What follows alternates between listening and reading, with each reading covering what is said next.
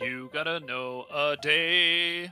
Today we move forward in time to talk about Thomas Hunt Morgan, who won the Nobel Prize in 1933 for studying genetic inheritance. Specifically, he used this little guy, the fruit fly, specifically the species Drosophila melanogaster. In fact, he was so famous for this that there was a room at Columbia just called the Fly Room. That's right, in the background you can see bananas. Where do you think he got his flies from? And each of these little bottles here contains a whole bunch of little fruit flies breeding. Why are fruit flies important for studying genetic inheritance? Well, what they figured out is that sometimes those fruit flies got mutations. They became mutants. So, sometimes the body, this is the normal fruit fly body, the wild type, but sometimes they're black, and sometimes their wings, instead of being normal, were vestigial, these little guys here. So they wanted to figure out how often are genes inherited together. So if you mate these two together, you would expect, hey, some of the children are going to be black vestigial, like this parent, the man. Some of them are going to be wild type, like the mom.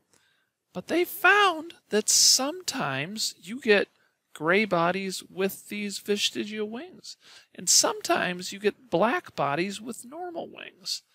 And they figured, well, that must be at a chromosomal level, because they understood that these came from chromosomes, that there was crossing over. Basically, at the chromosome level, some of the genetic material is getting exchanged. Instead of being a full dad chromosome and a full mom chromosome, at the end you get chromosomes that are a little bit, mostly dad with a little bit of mom, and mostly mom with a little bit of dad.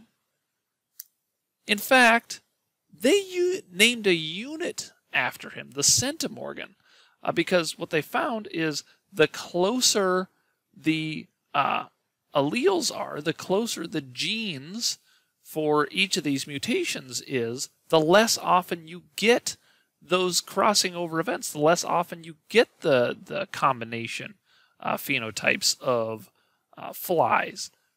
So if you look at how often you get the recombinants, the ones that have a little bit of this and a little bit of that, you can find out how close those genes are on a chromosome. And that unit, how close they are, is the centimorgan. So Thomas Hunt Morgan used fruit flies, figured out crossing over in his crazy fly room, and looked at how often genes are inherited together.